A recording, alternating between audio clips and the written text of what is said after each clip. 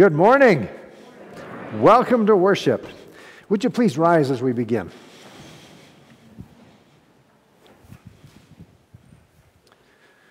The grace of our Lord Jesus Christ, the love of God, and the communion of the Holy Spirit be with you all. Thank you. You are the treasured people of the Lord, a people holy to the Lord our God. Keep the words of the Lord in your heart. Teach them to your children. Talk about them when you are at home and when you are away, when you lie down and when you rise. One does not live by bread alone, but by every word that comes from the mouth of the Lord.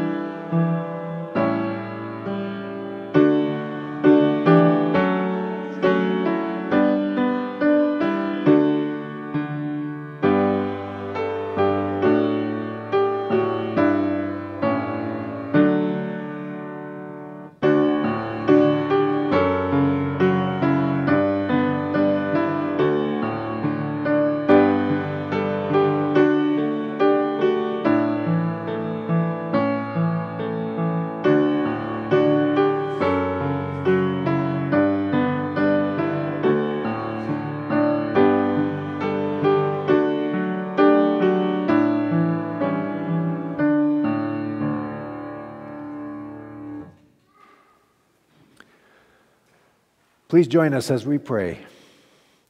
Mighty God, you are the everlasting God. You alone give power to the weak and strength to those who have none.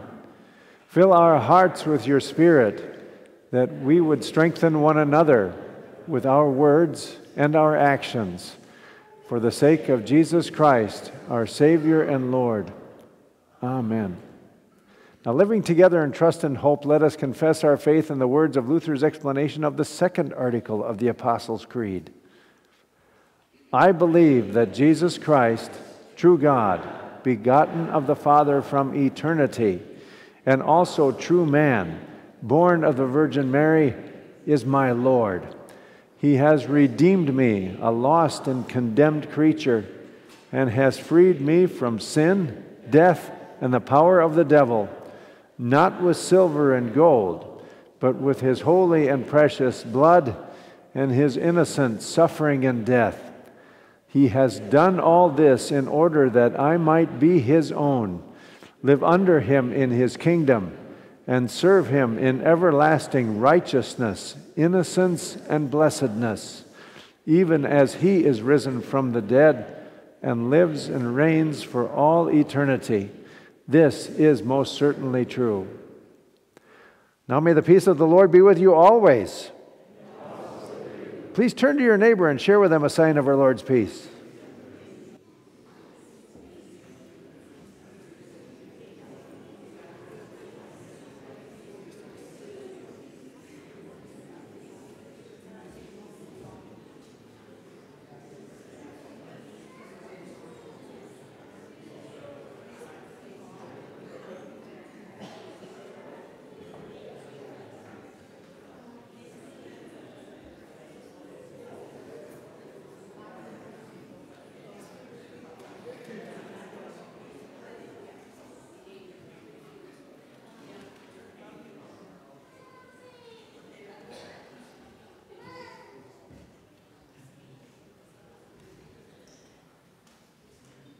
Our giving jar for this month goes to Faith in Action.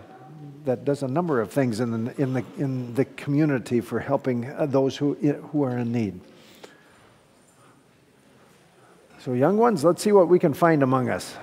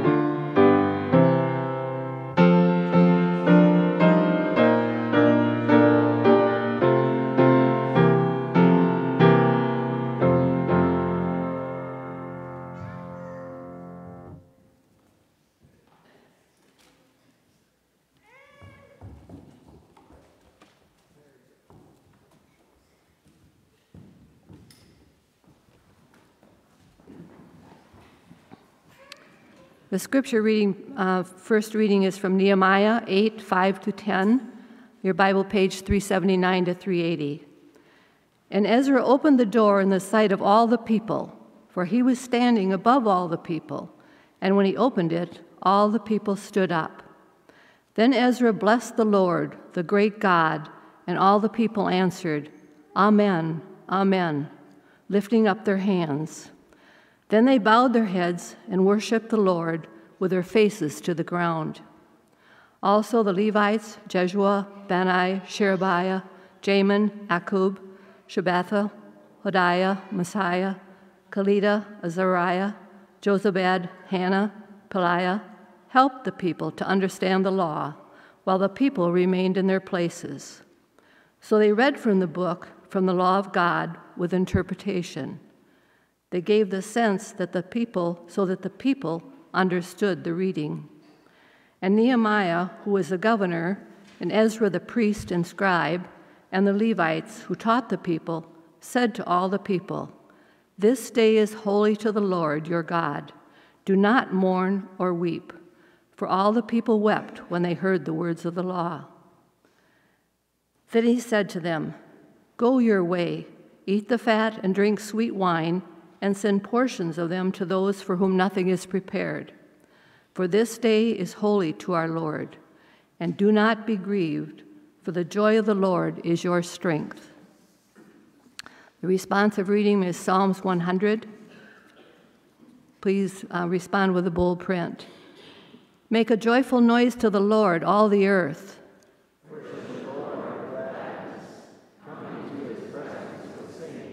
Know that the Lord is God. It is He who made us, and we are His. We are His people and the sheep of His pasture.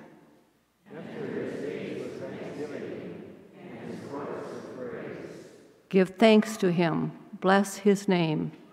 For the Lord is good. His steadfast love endures forever, and His faithfulness to all generations. The second reading is from 1 Thessalonians 4:13, 5-11. in your Bible, page 960.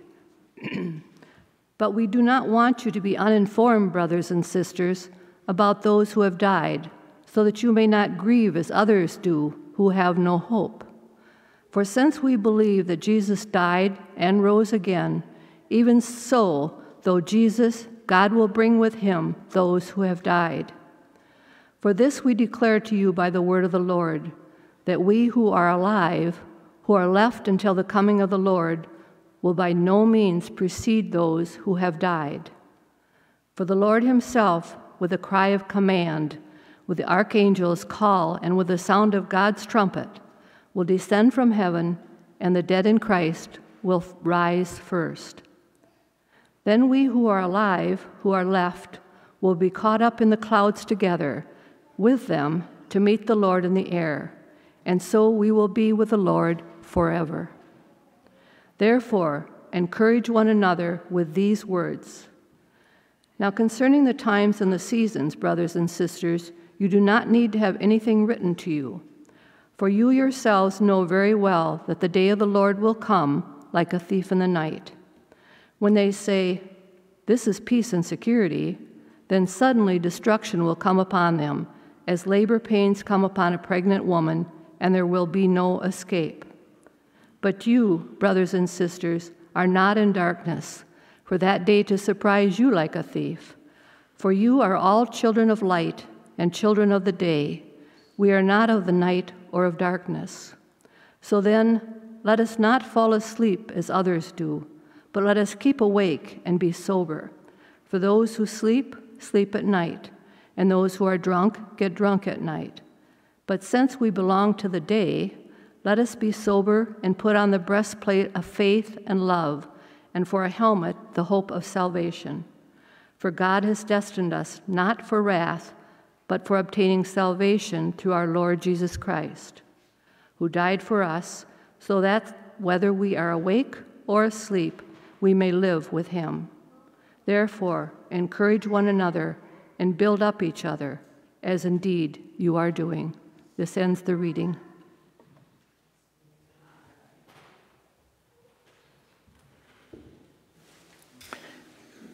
And I ask, if you are able, would you please rise in honor of our gospel reading?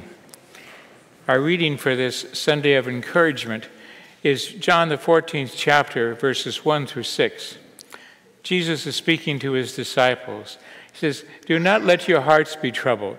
Believe in God, believe also in me. In my Father's house there are many dwelling places. If it were not so, would I have told you that I go to prepare a place for you? And if I go and prepare a place for you, I will come again and will take you to myself, so that where I am, there you may be also. And you know the way to the place where I am going." Thomas said to him, "Lord, we do not know where you are going. How can we know the way?" Jesus said to him, "I am the way, the truth, and the life. No one comes to the Father except through me." The Gospel of the Lord. And please be seated.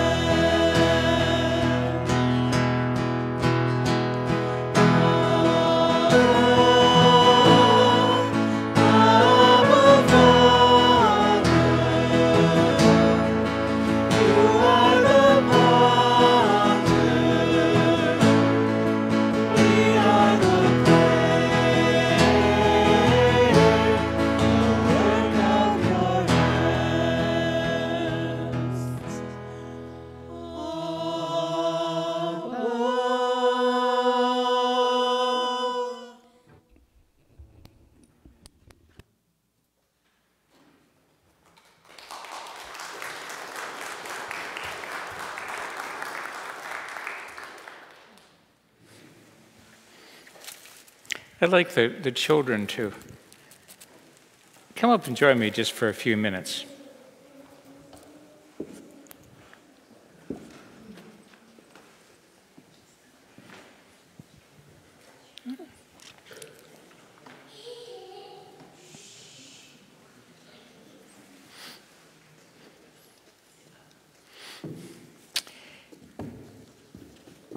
We're talking about encouragement today. That seems like a big word. Encouragement. Oh, yeah. He's got something in his mouth. Yeah. Well, okay. I'm going to ask you to think about something. To wonder if you've ever been encouraged to do something. And I know that you have. I can think of one thing that I bet you were encouraged to do by your parents, by your grandparents, maybe even your great-grandparents, that you probably don't remember at all. That was learning to walk. You all learned to walk, didn't you? I think you all walked up here, right? Do you have a little brother or sister? Some no. Sometimes you're the little brother or sister. But they can remember you walking. You can remember some of the things that happened. It's like when you took your first step, they may have clapped their hands, celebrated, smiled. It was good. You took more steps. You had some things like, come here, come to mom, come to dad, come to grandpa. Well, if you really want to, you can come to grandma. Right? They helped you walk because you were encouraged. And you don't even remember it. It's how we sometimes care about each other, is do encouraging things for each other. Now, there's something else you get encouraged to do just about every Sunday. And you might even kind of take it for granted and don't hear it. But when you come up here for the children's sermon and we get done, something happens to encourage you. Can you tell me what that is? It's not getting candy. That encourages me a lot. But what else happens that we do to encourage you? You think of something? I bet people out there know. What happens when you're getting the candy and you're going back to your seats? What happens? Something we do for each other, and it's pretty simple. In fact, it's really basic. There's a line in what we do for you that a great theologian who wrote in great big words was once asked if after all the years of the study of the Bible and the teachings of the church, he could sum up his faith. And he said, yes, I can do it very easily. Jesus loves me, this I know, for the Bible tells me so. So where do you hear that? We're going to hear it pretty soon, aren't we? Well, let me pray, and then we're going to encourage you. You remember how. Lord Jesus, thank you so much for the wonderful ways you bless us, for the life you give us, and how much you love us, and tell us those through the Bible. So, the hand of the candy. Should we encourage our children with the song?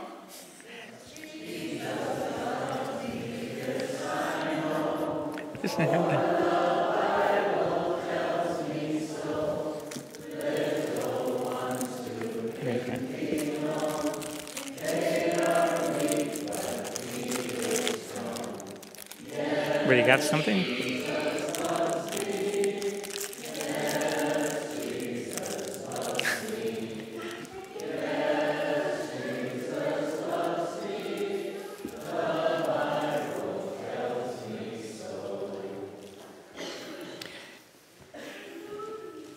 Dear friends in Christ, grace to you and peace from God our Father and the Lord Jesus Christ. Amen.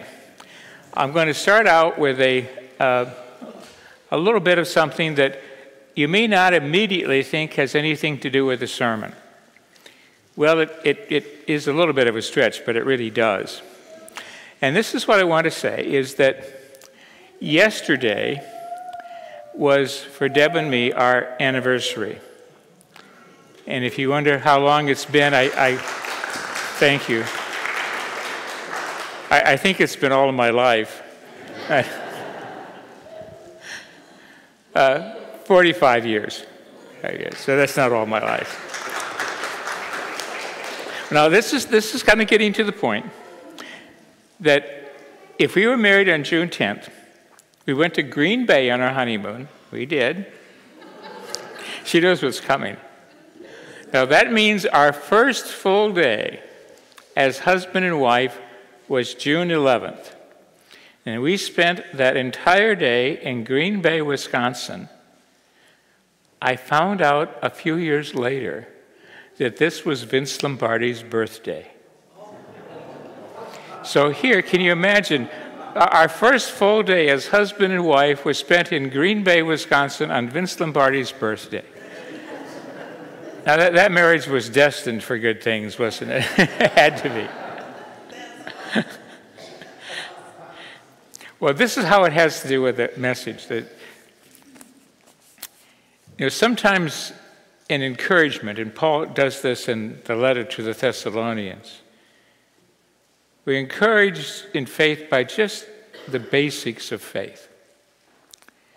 It is said that the Packers at one point in Lombardi's coaching time had gone through a couple, 3 games in which they had not played anywhere near to his standards.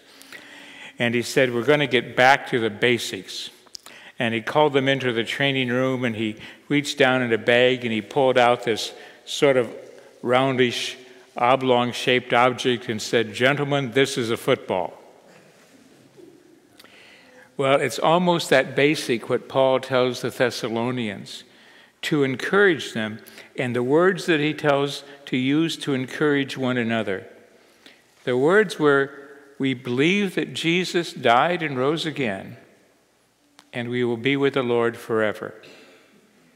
Now, the specific situation he addresses in Thessalonica, and I'm going to talk about it a while, but it's not quite like anything that you and I would very likely to experience. But it's important to understand how that basic message was to be used to encourage them during this concern that they had. Because even though we have different concerns than they do, the same message is true for us. The basic way we continue to encourage each other in every difficult crisis situation, there are some specific things we can do, but there's still the foundation that we're called back to. And that is, we believe that Jesus died and rose again, and we will be with the Lord forever. Now let's go to Thessalonica in the 1st century A.D. Paul, along with Silas and perhaps Timothy, come to this city in his second missionary journey. And this is probably around 50 A.D.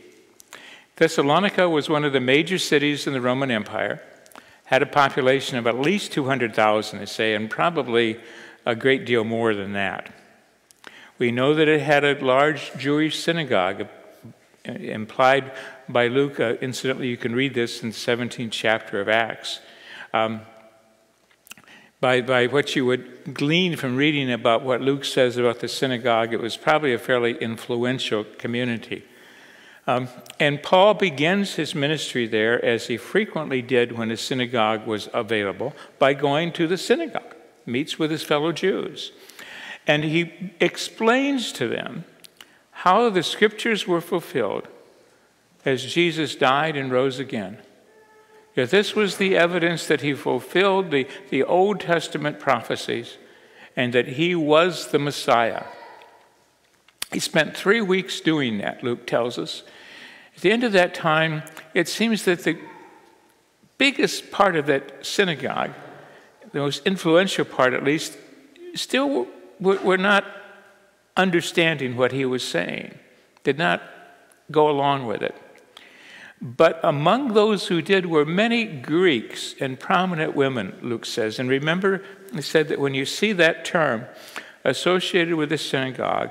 It's referring to people out of the Greek culture, and for Paul probably means everybody but the Jews here, who were curious about Judaism, who were attracted to the one God of the Jews, to the moral teachings of the Jews, but did not want to convert to Judaism and do all the other things that Jews did. And it was in this group that many believed that the huge portion of early converts to Christianity come from. This was certainly true in Thessalonica. Again, Paul tells us this, that many of these Greeks, among them some prominent women in the community, came to believe what Paul was saying about Jesus.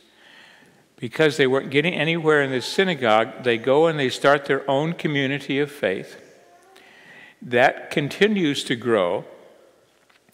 And at one point, the leaders of the synagogue get upset about the growth of this other community, and so they deliberately cause a disturbance in the city.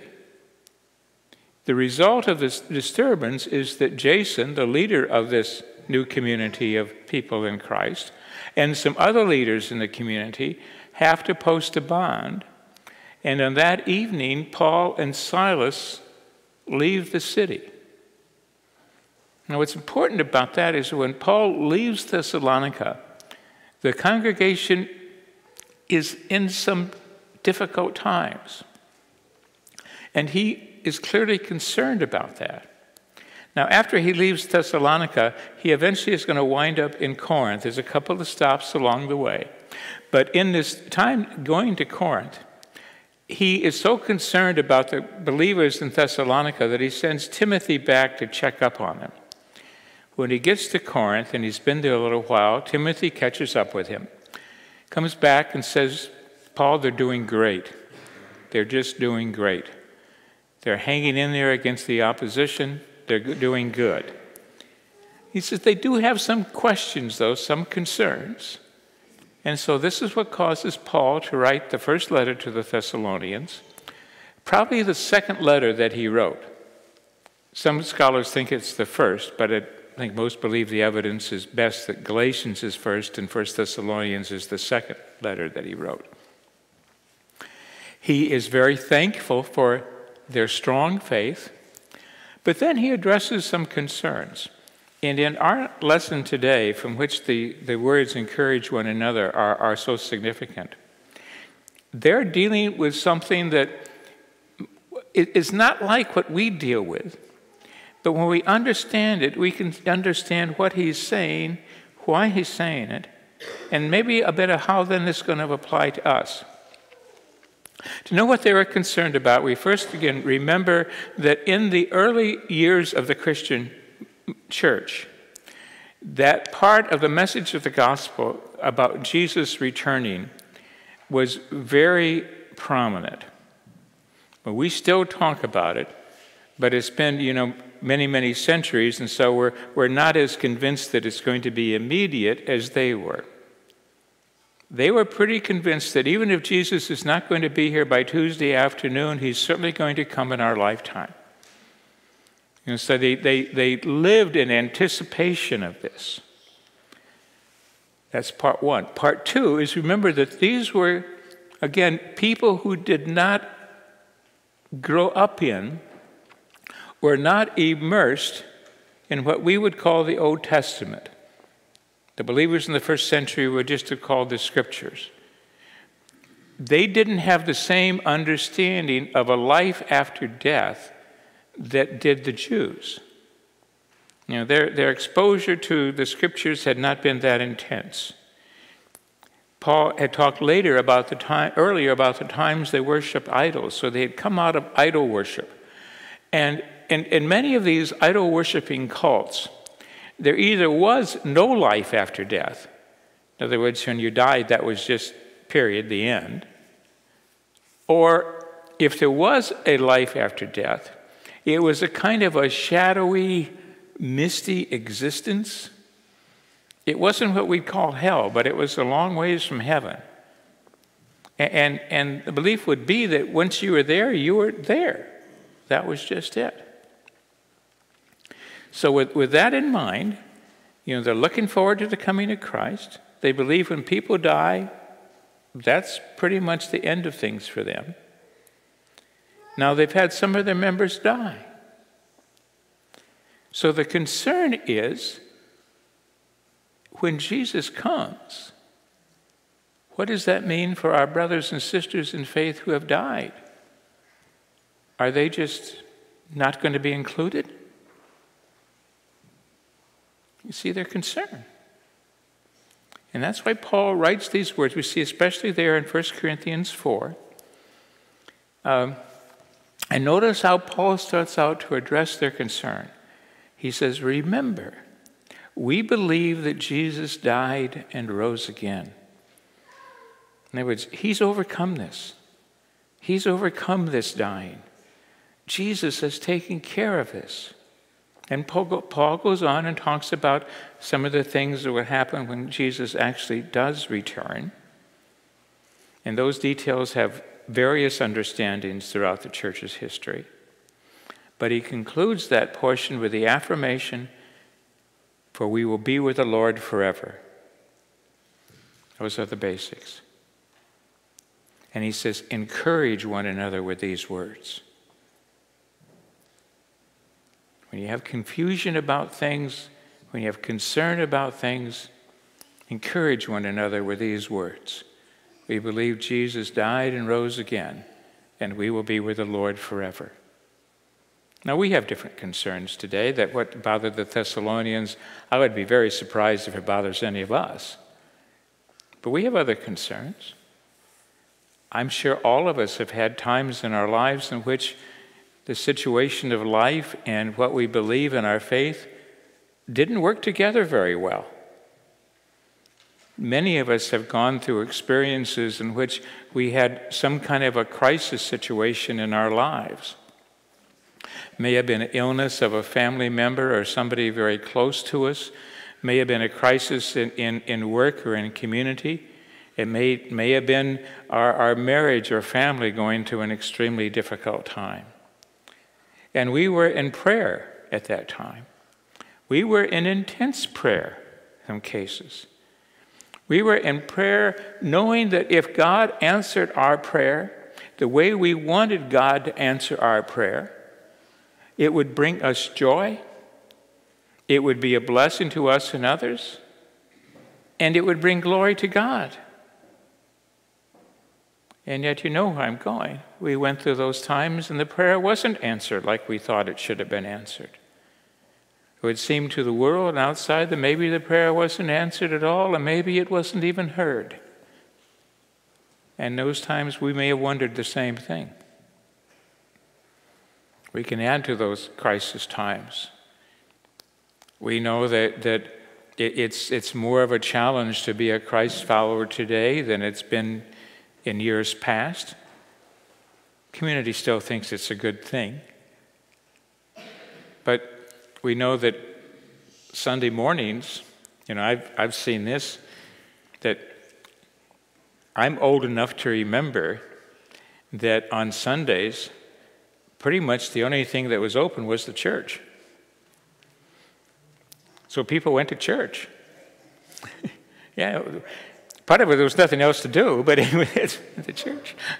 But today we know that's just not true at all, is it? It takes an act of will. And some of us are concerned that our family members, our children and grandchildren perhaps and others, get caught up in these other things so much that they don't really have time for God anymore, it seems. We worry about those things. Concerned about those things. We may hear things in the media or something on television about some supposed expert historian or a group of a panel of people who talk about the life of Jesus, and they say, well, he was, something akin to an incredibly insightful teacher. And it's just these Jews that these Christians somehow think that he rose from the dead. Well, to all of this, I think if Paul was going to write a letter, he'd come back and tell us the same thing. He'd first say, in all of these times that you don't understand, that no one's going to be able to explain because sometimes none of us really understand. Go back to the basics. Remember, we believe that Jesus died and rose again. And by the way, that is one of the most provable facts in history. Whenever you hear somebody in the media saying something about, trying to dismiss this as saying that this is what some Christians believe, well, that's true, but there's more to it. One of our great writers and insightful scholars is a British man named N.T. Wright, former Bishop of Durham, professor of seminary. He's written a lot of stuff. But he says, as an historian, he believes that the resurrection of Jesus Christ is the most provable incident in the history of the world. He said it's pretty hard to explain the existence of the Christian church and deny the resurrection of Jesus. Because this is what changed those disciples from being people beaten down by the death of their Messiah, their leader, to be the ones who are talking about that he is risen. And that drove their lives from then on. He says it's pretty hard to explain the existence of the Christian church and say that didn't happen. So that's what we go back to. We believe that.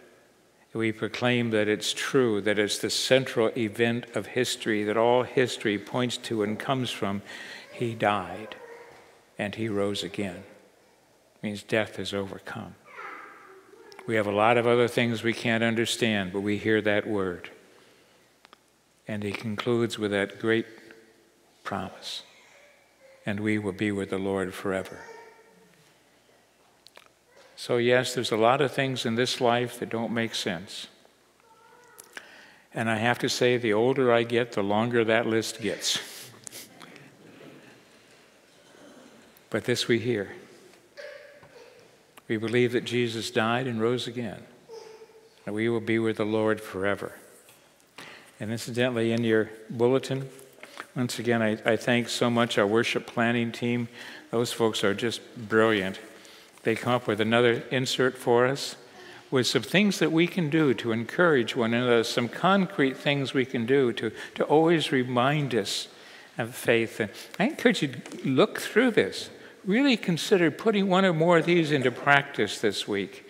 Turn off the news and open the Bible. I'd always suggest that one. But, just thank people for being here. Because one of the great encouraging things I can say as a pastor to everybody is just being here on Sunday morning. I encourage you to consider this. Making attendance, even during the summer months of Wisconsin, a priority for you. Because isn't it true that when you come into church on Sunday morning and it's fuller than you expect, it feels good, doesn't it? It does. When you come in and it's less full, it doesn't feel so good.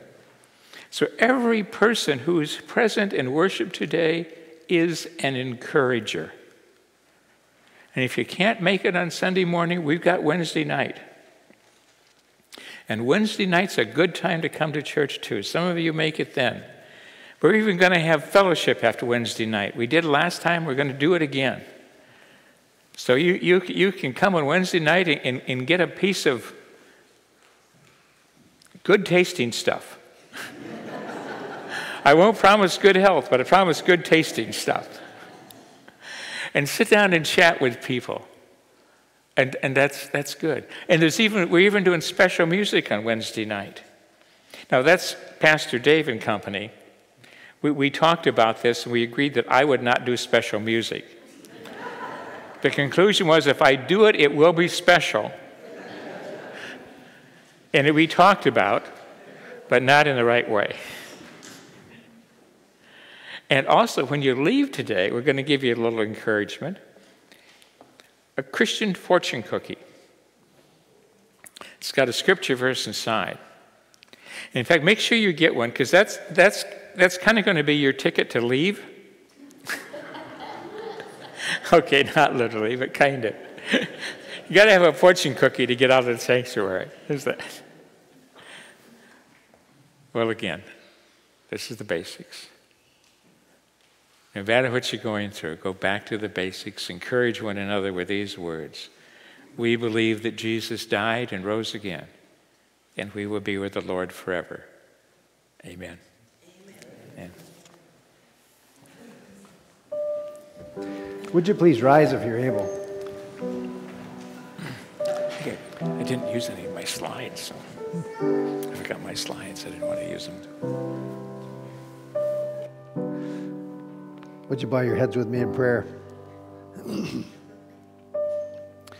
Lord Jesus, as sometimes we struggle in faith, help our hearts and minds remember that you died and rose again, and that you have prepared a place for us where we will be with you forever. Lord, in your mercy, hear our prayer. And gracious Father, we begin our vacation Bible school this evening. Send your Spirit to be powerfully among the teachers, the students, and the volunteers, so that our knowledge and awareness of you grows, and that everyone, both little and larger, are filled with your love. Lord, in your mercy, hear our prayer. Eternal Father, we see many in our nation and in much of our world trying to live in denial that you are the way, the truth, and the life. Infuse us with the joy of abundant life in you, so that our neighbors will see and come to call you Lord. Enliven your whole church to bring revival to our whole nation and to the world. Lord, in your mercy, hear our prayer. And gracious Father, thank you for blessing us with your fullness as your church. You have richly provided what we have needed. We lift you to the call team as they continue to pursue an associate pastor, and our personnel team as we seek a team's coordinator. Bring to us those whom your Spirit knows will best fill these ministries. Lord, in your mercy, hear our prayer. And Heavenly Father, we lift to you those who need your healing. We lift to you Jerry Sheets and June Potter, Tom Peterson, Bud Johnson, Darlene Petska, and John Anderson, Renee Burnt, and Chad Tracy, and Carolee Lindenberg. May they have a sure confidence in your loving care. And we lift to you Bob Conan's family as they mourn his loss. May they see in death the gate to eternal life.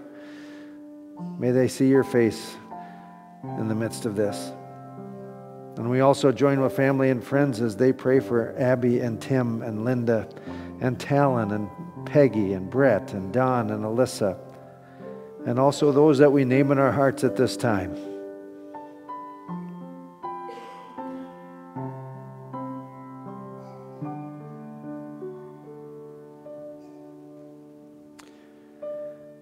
And we lift to you those in military service, Alex Holly, Ryan Baxter, Tim Davies, and others who you have called to defend our freedom and extend justice. May they know your shepherding hand each and every day. For all of these, Lord, we pray. Lord, in your mercy, hear our prayer. Heavenly Father, may your grace and peace cause us to work boldly. Lead us to encourage one another to strongly believe. May we live every moment in the certain knowledge that we will be with you forever. We lay these petitions and our lives before you. Grant them and whatever else you see that we need. For we pray in the great name of our risen Lord and Savior, Jesus Christ, who taught us to pray, Our Father, who art in heaven, hallowed be thy name. Thy kingdom come, thy will be done, on earth as it is in heaven. Give us this day our daily bread, and forgive us our trespasses, as we forgive those who trespass against us. And lead us not into temptation, but deliver us from evil. For thine is the kingdom, and the power, and the glory, forever and ever. Amen. And now may the Lord bless you and keep you. May the Lord's face shine upon you and be gracious to you. The Lord look upon you with his favor and grant you his peace in the name of the Father and of the Son and of the Holy Spirit. Amen.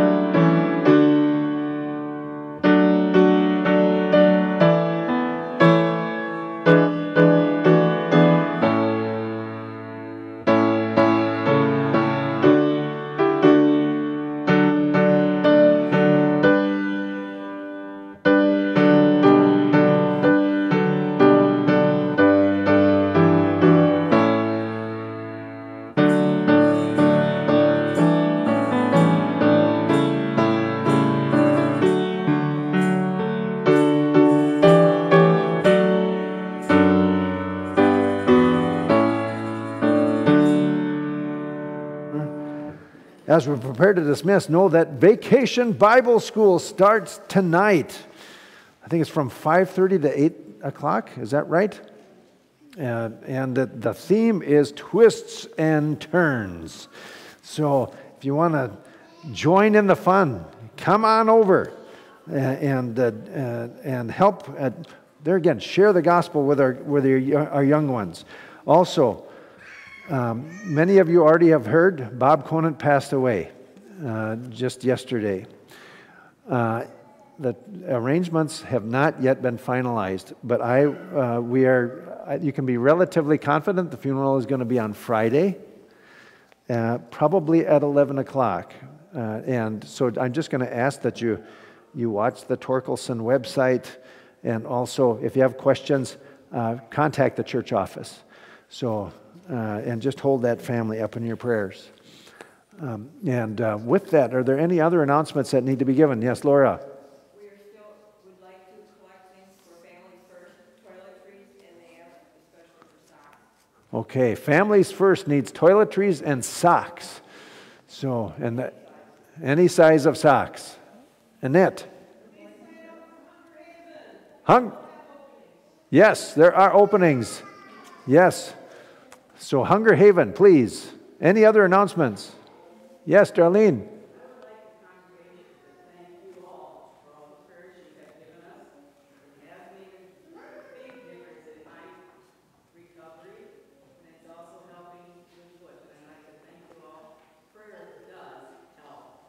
Amen. Yes, thank you. Thank you, Darlene, for that word of encouragement. Yes, any other announcements? Don't forget to pick up your fortune cookie on the way out. And you know, to encourage means to infuse with courage. Yes. So let's infuse each other with courage. May you go in peace, serve the Lord.